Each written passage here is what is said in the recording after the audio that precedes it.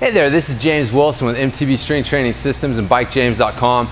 Today I want to share a cool Turkish get-up variation that I just came across the other day. As much as I love this exercise, I'm shocked that I'd never really thought of or come across this variation before. But it basically involves doing a press at each step of the movement. So I'll show you how it breaks down. Really cool thing to throw in every once in a while, kind of a change of pace. So you're definitely going to have to go with a lighter kettlebell than what you'd usually use for a Turkish get-up. So you're going to do a good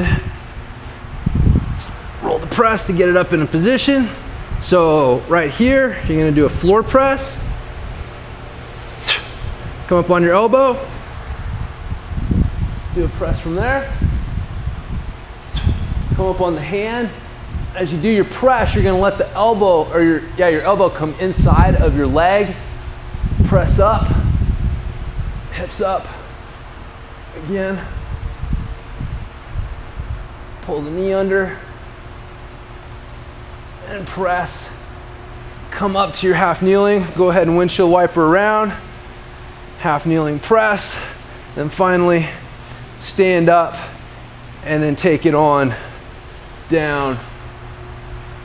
Finish out your rep.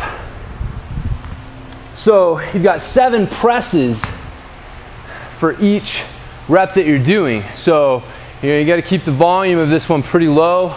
2 to 3 reps will be plenty. But again, just a good Turkish get-up variation. Definitely make sure that you're staying nice and solid. Probably find the first few times you try it, as you press, you're going to find that you start to lose and move your balance. And so as you go into the next step, you may feel a little off balance, but eventually you'll learn how to maintain that position and stay really, really solid as you're doing a press. So again, it's just a really good way to check how solid, how stable are you at each step of the get-up, and see if doing the press really knocks you out of whack. Then you know that you're not really holding it as strong as you could. So again, give this a shot. Let me know what you think.